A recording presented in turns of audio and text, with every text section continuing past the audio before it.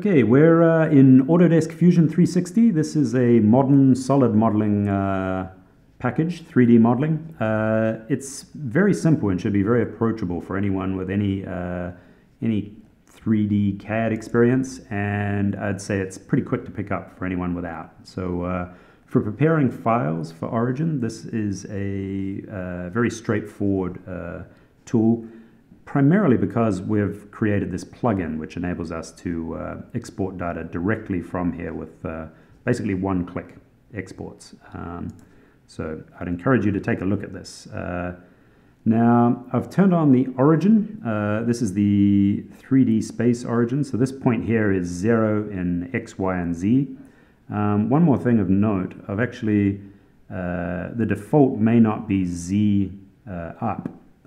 So up here there's a preference where I've told it to make the default modeling Z up. So if there's anything different on your version, that's it. So this is the view cube. This enables me to orbit around. So if ever you're wanting to find your way around your file, the view cube is a great way to navigate. Now, we are going to import an SVG. So this is a common thing that you may want to mess with. So finding an SVG online and then preparing it for Origin. So we're going to create the actual 3D shape we intend to cut in Fusion, and then use the plugin to export it. So we have a new file here. I've turned on the origin, and I'm going to tell it to be inches. Inch. So now I'm going to select a face, and I'm going to create a sketch. You'll notice there's no sketches down here yet. So I'll go Sketch, Create Sketch. You'll notice our view cube has reoriented to the top. So we're looking straight down on a plane, which when I highlight it, you'll see it says it's the XY plane. We've created a new sketch called Sketch 1, and we're in sketch mode. So that means we're on the right path. So now we're going to try to insert an SVG. So in this sketch, it already knows what plane we're on. If you hadn't already created a sketch, it would do it now automatically for you. So here is the request for an SVG file. So I'm going to go and find one of those online. This is called the Noun Project. So I've signed up to this. There's a bunch of free Creative Commons SVG files that are actually already pretty much the color we need to cut them on Origin. So I'd encourage you to take a look here for nice simple shapes to be able to cut out if you need to embellish anything. So here's a rocket. It's made by Nina, and we're going to download it as an SVG. So this is the vector file we're after, not a raster image. We'll describe that elsewhere. So we'll download it with Creative Commons license, and as a result, we'll mention Nina and give her a thank you. So here's the file. Open. So let's now place this file in in that plane, on that sketch. We don't know the scale of it, so we're going to deal with that later. I can't measure it at the moment, so we'll just go OK to this. And now I'm going to zoom in. One thing of note, these lines I can't manipulate because they actually show up green when I import them like this. That means they're fixed. So if I right-click on a line, there's fixed, unfixed here. Basically, fixed means, yeah, you can't drag them. They're sort of locked. We can unfix them all, or we can just extrude it as is, and I'm going to scale it when it's an actual solid object. So I'm going to make a 3D form first, then scale it. I'm quickly going to get a measurement of this so that we know sort of how much we want to scale it by. So I selected the measure tool, and then you just need to click twice, and it draws that little line and tells me we've got 0.869 inches is from that point to that point. So I'm just sort of throwing out numbers. I don't really care what size it is. I want it to be, say, 4.5 inches, something like that. So I'm going to delete this text, and then we're going to extrude this object, then we're going to scale it up. So I've selected, I'm still in sketch mode, and I'm going to select this. This is called a profile. So the moment you have a solid shape in Fusion. So it's like it has a border that's closed. It will create this profile, which means I can select this area and extrude it. So you'll see this is the same. I can manipulate these independently, or holding down Shift and selecting, I can extrude them together. So we'll actually give this a go. We'll extrude them both. So I'm going to go here, extrude, and you'll notice it says I have two profiles selected. So that's that inside one and the outside one.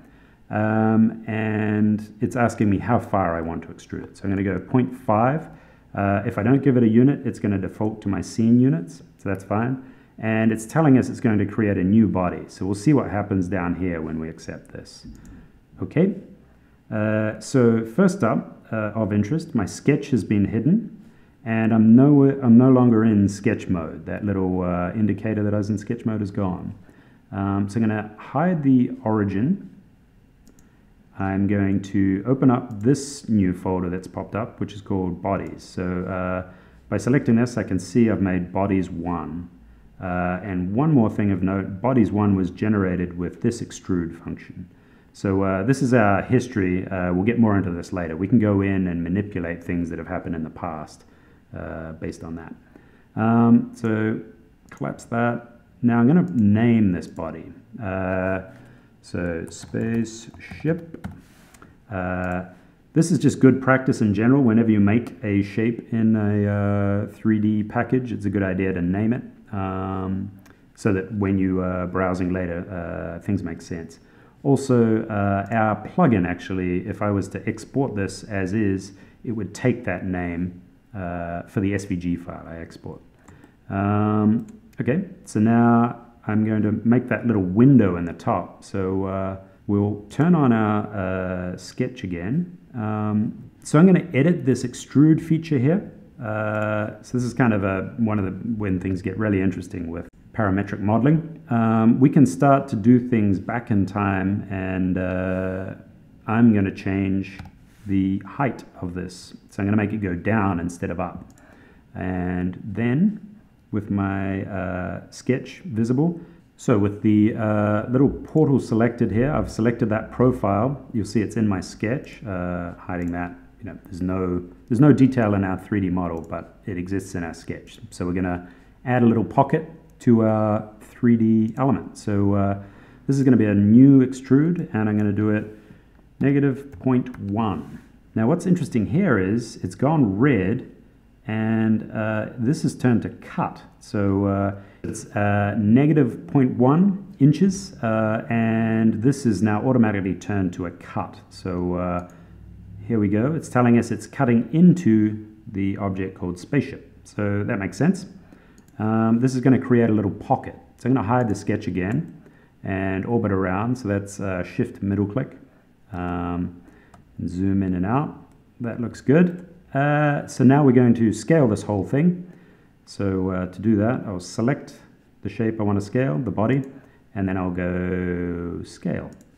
By default, this will probably show up as uniform, which would mean the height that we entered for our extrudes, the panel thickness, would get distorted along with the object. So we're going to do a non-uniform scale, and I'm happy with my Z height, so I'll leave that at 1, and I'll make the X and Y both 5 times as big. Okay, and zooming out, frame it up again. That's now ready to export. Of note, Origin will not be able to cut into these little slots as they become infinitely small. So this is something you'll get used to with CNC rotating cutters. So you know, the diameter of the cutter dictates how much detail in these little inside corners you're able to cut. It's also tied to how deep you can cut in a single pass. So if we're cutting with a 1/4 inch bit, it's just going to come up here and turn around and then do the same over here. So it just will leave this out. So we can cut this just fine. It will just omit this little detail. That's just an interesting side issue to consider. So exporting to Shaper is as simple as, we're going to save this file. Save as spaceship save.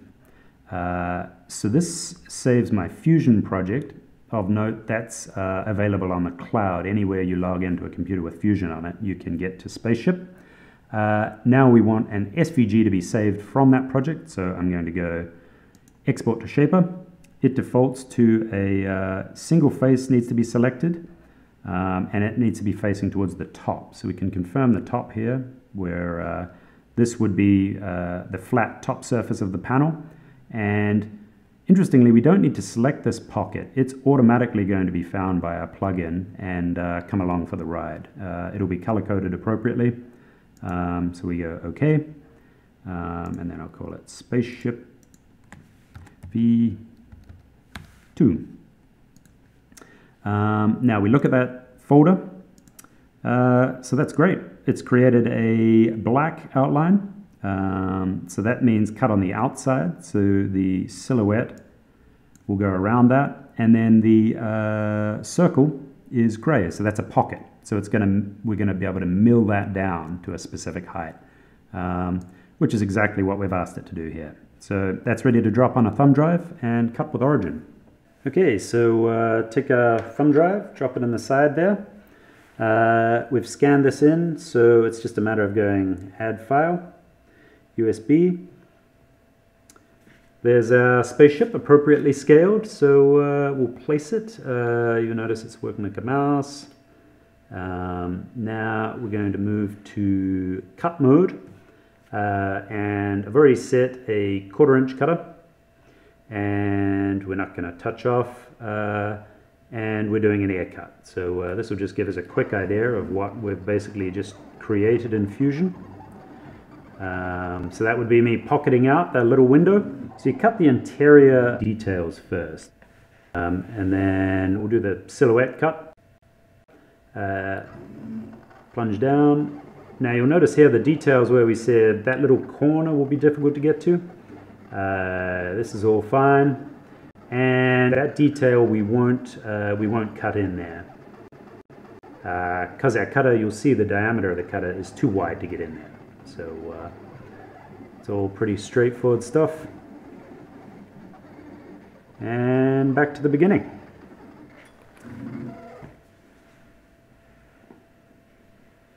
There we go. So I'll zoom out and we can see that. That's our little spaceship.